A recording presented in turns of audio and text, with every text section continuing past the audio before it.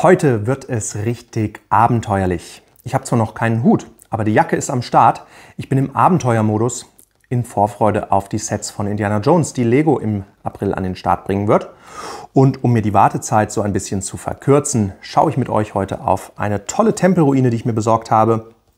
Und da wird es richtig mystisch, mysteriös. Und für alle, die Abenteuer und Archäologie mögen, ist das genau das Richtige, denke ich. Damit herzlich willkommen. Mein Name ist Laszlo und wir schauen auf die F9010 von FUNWHOLE, die Tempelruine im Dschungel. 1242 Teile, 80 bis 95 Euro im Internet. Ich habe mir schon die F9005 angeschaut, das Castle on the Cliff. Und da war ich richtig begeistert von FUNWHOLE als Marke und dem, was sie eben uns hier präsentiert haben. Und dachte mir, das muss ich nochmal verifizieren, muss mir nochmal ein zweites Set holen, um zu schauen, ob dieser Eindruck sich bestätigt oder eben nicht. Und ob das der Fall ist, sehen wir uns gleich an. Wir werfen einen Blick auf die Box, wir werfen einen Blick auf die richtig geile Anleitung und auch auf die coolen Figuren dabei sind. Und dann wollen wir das Ganze natürlich auch mal in all seiner Pracht leuchten sehen, würde ich sagen. Vorher kurzer Hinweis in eigener Sache. Lasst mir gerne ein Abo da, wenn euch meine Videos gefallen. Wir haben tolle Sachen am Start in den nächsten Wochen. Lizenzsets von Lego, da kommt einiges Neues jetzt. Nicht nur Indiana Jones, sondern auch Star Wars. Wir haben Disney, wir haben Batman am Start. Und ich werde mir auch noch mehr von FUNWHOLE anschauen, von Kogo und auch von Bluebricks. Das heißt, in den nächsten Wochen ist für ordentlichen Nachschub immer gesorgt. Und wenn ihr sagt, jo, mit dem Vogel will ich das gemeinsam erleben, dann freue ich mich, wenn ihr mir ein Abo da lasst. Schauen wir auf die Box. Da fing beim letzten Mal ja die Liebe zu FUNWHOLE so ein bisschen an. Ich kenne keinen Klemmbausteinhersteller, der eine schönere Präsentationsform hat, was so das Gesamterlebnis angeht, als FUNWHOLE. Wir haben hier erstmal sehr hübsch natürlich in Szene gesetzt den Tempel. Einmal auf der Rückseite auch mit und ohne Beleuchtung. Ich weiß nicht, ob es Absicht ist, dass sie auch auf die Figuren verzichten auf der Packung. Ich nehme an, das ist eine weise Voraussicht. Die Figuren kommen auch in einem eigenen Bauschritt ganz am Ende, Bauschritt 9.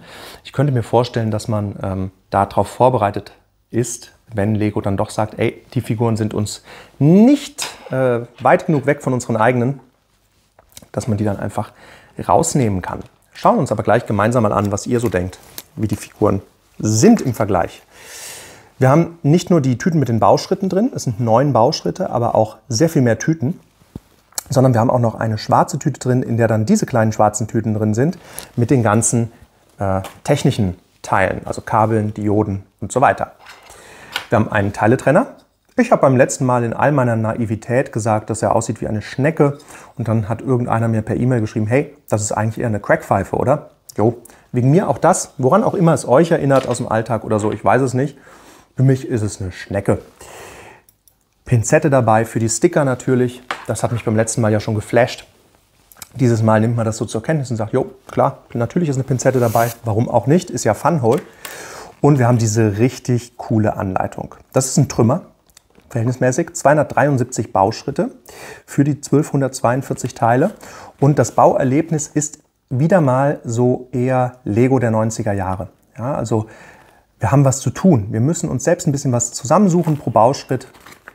Ja, das ist nicht irgendwie was man mal eben so wegklöppelt, ohne groß, ich versuche mal ein Beispiel zu finden, ohne jetzt groß drüber nachzudenken, sondern da ist auch einiges am Start. Und teilweise müssen wir so ein bisschen halt gucken. Sie sind markiert natürlich, die neuen Steine. Das heißt, man kommt super klar. Aber es ist eben nichts, wo man jetzt sagt, ah ja, das baue ich mal so eben gerade weg. Das ist einfach eine schöne, angenehme Herausforderung, die aber auch so sein soll. Es ist jetzt nicht irgendwie, weil die Anleitung schlecht wäre oder sowas. Das ist eine der besten Anleitungen, finde ich, die aktuell auf dem Markt sind. Und es ist wirklich eher einfach von der Art der Steine, die du verbaust, wo du sie hinbaust und so, da musst du halt ein bisschen gucken.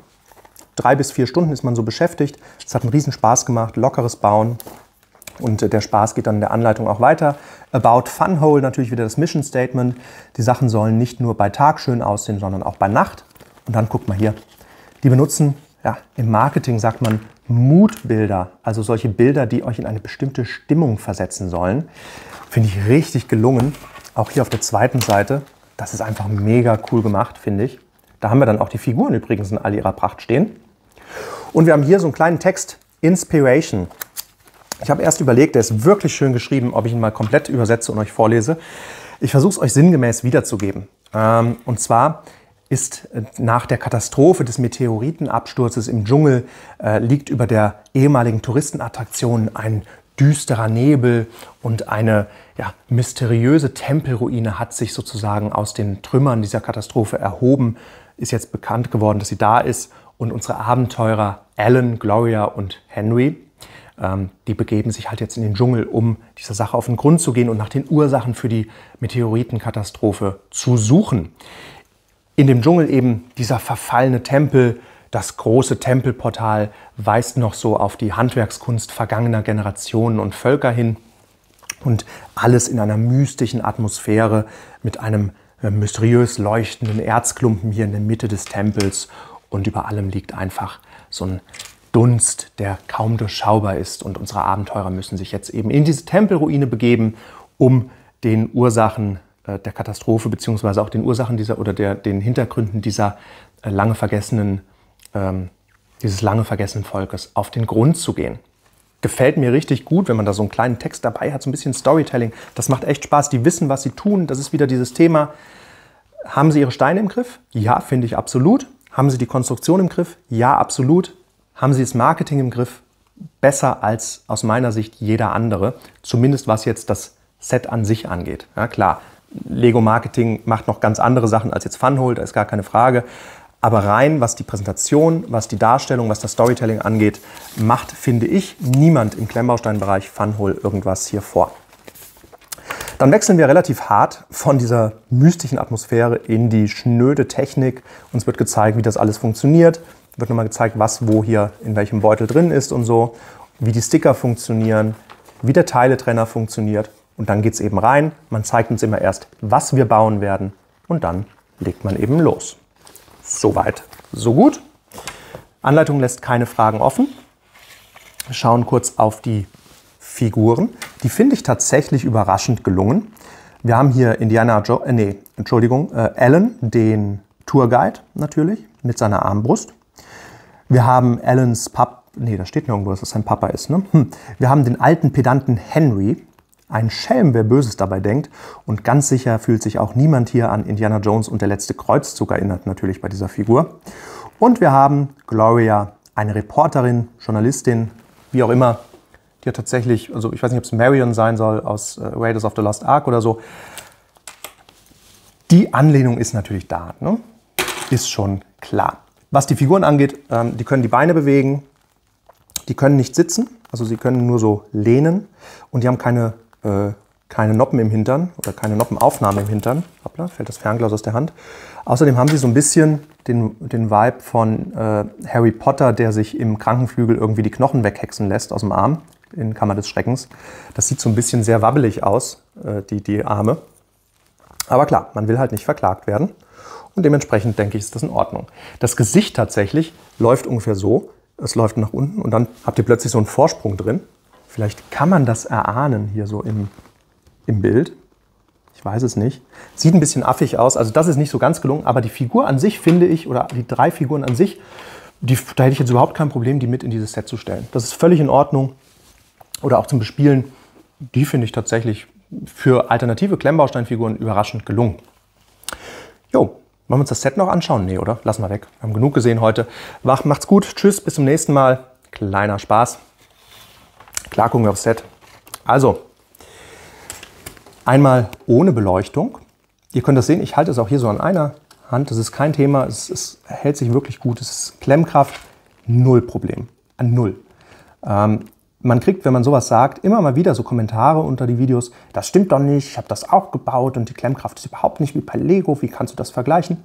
Für mich ist diese Klemmkraft, die Qualität der Steine, tadellos. Das ist für mich on par mit Lego und anderen Herstellern. Das überrascht aber auch keinen mehr. Es kriegen immer mehr mittlerweile hin. Aber da gibt es wirklich keine Themen. Also gar nicht. 0. Ist wie es ist. Mein Empfinden ist, wir haben hier gar keine Probleme mit irgendwelchen Klemmkraft-Themen oder sonst was. Eine Ausnahme. Oh, jetzt schreibt er, er hat eine Ausnahme gesagt. Und zuerst sagte er, alles ist gut. Wir haben hier vorne einen Lichtstein, der aufgrund seiner Kabel, ich weiß nicht, vielleicht ist der nicht richtig festgelötet oder sowas worden, die Kabel, der stupst mir diese Flamme, die eigentlich drauf sein sollte, immer wieder raus mit ihren anderen Stats. Und hier klappt's. Sieht man, da ist auch unten ein Lichtstein drin, hier. Da geht das. Hier fällt es immer wieder ab. Genau, wir haben vorne so ein kleineres Portal, ein bisschen eingestürzt vielleicht soll das auch sein. Dann sehen wir auch schon den mystischen Erzklumpen inmitten eines Sees aus Lava und eine verfallene Hängebrücke, die dahin führt. Richtig cool eigentlich, oder? Also ich finde es mega. Wir bauen auch diesen Lavasee in mehreren Schichten auf. Die Trans-Steine sind überhaupt kein Problem. Trans-Red, Trans-Orange, die klemmen super. Wir haben unten drunter, gleich seht ihr das, auch solche Lichtsteine noch verbaut, damit das gleich auch alles richtig schön leuchtet. Gegenüber nochmal so ein verfallenes Element des Tempels. Überall solche großen Blumen, richtig mystisch sieht das aus. Und natürlich das große Tempelportal. Zeige ich euch gleich nochmal im Detail. Was mir hier gut gefällt, erstmal die Vegetation überall. Wir haben unterschiedlichste Farben, Grüntöne, solche bräunlichen Töne hier. Wir haben Elemente, wie wir sie so von Unterwassersets kennen. Wir haben hier diese Elemente, diese Ranken. Wir haben solche Lianen drin. Wir haben ganz normale Blätter, Palmwedel und weiß nicht was alles. Die holen alles raus, was an Vegetation im Klemmbausteinbereich zu haben ist. Wir haben solche, da geht die Tür auf. Wir haben hier vorne, hier kann ich es zeigen, guck mal. Wir haben vorne auch solche Peitschen mit so einmal 1 Roundbricks drauf, so als weitere mystische Pflanze. Das ist einfach irrsinnig gut gelungen, gefällt mir richtig gut. Kann man überhaupt nichts meckern. Also bin hin und weg von dem Gesamteindruck, den dieses Set macht. Es ist richtig schön überwuchert mit Vegetation und trotzdem kommt der Tempel gut raus. Das haben sie sehr schön hier balanciert, finde ich. Das Portal kann man auch öffnen. Ja, geht, kein Problem. Und das Portal an sich ist natürlich auch richtig cool. Ich zeige euch das mal kurz. Moment. Ab und zu fallen hier an den Seiten schon mal, die sind mit Brackets dran gesetzt und Baurichtungsumkehrern, fallen schon mal diese ganzen Slopes ab, die das Ganze verkleiden sollen von außen. Das Thema hatte ich beim Castle on the Cliff auch, aber viel, viel stärker. Das kamen die mir viel öfter entgegen beim Präsentieren. Dafür ist es aber ja auch nicht gedacht. Deswegen seht es mir nach, wenn ab und zu vielleicht hier mal so ein Slope abfällt. Das Portal mache ich mal kurz ab und dann zeige ich euch das nochmal aus der Nähe. Moment, wir bauen kurz um. Ich versuche das mal kurz hier so ein bisschen drauf zu stecken, dass man das vielleicht... Ja, guck mal. Ha. So sieht es aus der Nähe aus. Also richtig cool gebaut. Ja, mit vielen kleinen Fliesen wieder so ein Gesicht gebaut, das so ein bisschen auch bedrohlich, mystisch ausschaut. Und natürlich seht ihr aber auch hier das große Problem, das FUNWHOLE aktuell noch hat. Wobei großes Problem hier relativ ist. Sie haben anscheinend noch diese Print-Technologie nicht. Dieses Pad-Printing oder wie es heißt, dass man da eben auch Fliesen mit bedrucken kann und solche Sachen. Es wird alles über Aufkleber gelöst. Die Aufkleber finde ich recht gut gelungen wieder. Die Aufkleber sind auf so einem sind eben auf dem Stickerbogen und da drüber ist nochmal so eine Art Transferfolie oder was drüber, eine durchsichtige. Und jetzt zieht die ab und die geht eben außen rum, die ist in allen Richtungen breiter als der Aufkleber. Das heißt, ihr habt dann diesen Sticker, könnt den Aufkleber justieren, könnt ihn anpressen und abziehen mit der Pinzette. Das funktioniert in der Regel recht gut. Und ihr seht das ja auch hier, ich bin ultrast ungeschickt, was das angeht. Wirklich, ernsthaft, Katastrophe. Bei mir wird jeder Aufkleber schief. Aber dafür finde ich, ist es mir relativ gut hier gelungen. Ja? Das passt eigentlich soweit. Wenn Sie das noch hinkriegen, dass Sie auch noch solche Fliesen bedruckt kriegen, dann wird es düster für andere Hersteller, glaube ich. Und wenn die natürlich jetzt noch ein paar mehr Sets auf den Markt bringen. Aktuell gibt es noch nicht so viele Sets von FUNWHOLE. Ich glaube, so ungefähr ein gutes Dutzend. Vielleicht ein bisschen weniger. Wenn da erstmal so ein bisschen Masse dran kommt noch, dann ist das eine richtig ernstzunehmende Alternative. Aber die machen einen riesen Spaß. Kommen wir noch zu der Beleuchtung. Ich habe es euch noch gar nicht gezeigt, wie es aussieht, gell? Hammer. Also passt auf. Ihr wisst, ich kann meine Scheinwerfer leider nicht dimmen oder jetzt irgendwie per Fernsteuerung oder einfach irgendwie auf dem Boden an die Steckdosenleiste drücken. Die Dinger laufen sonst auf Batterie weiter. Deswegen müsst ihr es einfach mal so versuchen hier mit der Beleuchtung. Achtung! Ist das geil? Also mal ganz im Ernst. Die Pflanzen leuchten grün, dieser Erzklumpen in blau, die Flammen, die Lava hier unten. Ich finde, das ist also richtig, richtig schön. Jetzt stellt es euch noch abgedunkelt im abgedunkelten Zimmer in der Vitrine vor. Ein fantastisches Diorama. Und ich habe mir den Tempel des goldenen Götzen von Indiana Jones jetzt natürlich noch nicht angeschaut von Lego. Klar, ich kriege den auch nur aus dem Handel. Und Und ich freue mich irre auf dieses Set. Aber ich kann mir vorstellen, wenn du das daneben stellst und so beleuchtest, dann denkst du schon so, buh, ist aber ein bisschen trist daneben. Also das ist halt mit Beleuchtung immer noch mal richtig was anderes. Klar, sieht noch mal viel wertiger aus. Aber ich finde jetzt auch im Vergleich zum Castle on the Cliff, da finde ich bei Tageslicht sieht das Castle on the Cliff so, ja, es ist hübsch, aber unten viel Nougat verbaut, das muss einem gefallen. Das gewinnt massiv durch die Beleuchtung. Während hier der Tempel auch ohne Beleuchtung schon ziemlich gut aussieht. Ja, also der ist auch so ein echtes Highlight, im wahrsten Sinne des Wortes. Pack mal gerade das Castle hier wieder weg. Das ist ein echtes Highlight. Klar, man sieht hier und da die Kabel, das ist logisch, das ist halt so. Was willst du sonst machen? Das ist vor allen Dingen hier bei dieser Fackel offensichtlich. Sie haben versucht, indem man so Runden dreht um diese Säule drumherum, dass man das da verbirgt, aber es kommt trotzdem wieder rausgesprungen. Muss man sich halt ein bisschen was einfallen lassen, dass man das da dauerhaft versteckt kriegt. Ansonsten, hier läuft also eine Liane lang. Wir haben hier natürlich ein Kabel runterlaufen am Erzklumpen. Wie gesagt, was willst du machen? Aber ich finde das nicht wirklich schlimm, zumal die weißen Fäden hier auch so ein bisschen als Spinnenweben interpretiert werden könnten. Dann ist es vielleicht doppelt akzeptabel, dass wir welche haben. Hier hinten läuft das Ganze dann zusammen in so einem kleinen Schaltkasten, den wir ankleben. Und beim Castle on the Cliff habe ich mich beschwert, dass der Kasten hier, der Batteriekasten, Batterien übrigens nicht inkludiert, fällt mir gerade noch ein, dass der einfach da irgendwie angebracht war, aber so rum, dass man auch nicht an den Schalter kommt und so. Das fand ich nicht gut gemacht und ich habe gesagt, warum stellt man den nicht einfach hin? Und hier empfehlen sie genau das. Stell den einfach auf den Tisch laut Anleitung. Tatsächlich könnt ihr den aber auch, ich versuche mal was, könnt ihr den aber auch problemlos einfach hier hinter das Portal klemmen. Ja, wenn man sowas dann live versucht, ne, dann klappt es nicht. So, könnt ihr den hier hinter das Portal klemmen, dann ist er weg. Ist aus den Füßen und ihr könnt ihn hier anmachen. Ja? So, und das ist es im Grunde. Mir gefällt das Set richtig gut. Wir haben übrigens noch einen kleinen Affen dabei. Ha, tatsächlich noch ein Thema mit der Klemmkraft gefunden. Der sollte eigentlich an so einer Liane hängen. Tatsächlich kriegt er sich aber nicht wirklich festgehalten mit seiner Hand da. Das ist irgendwie nicht ganz gelungen, deswegen habe ich ihn da vorgesetzt, aber ich denke mal, da gibt es schlimmere Sachen.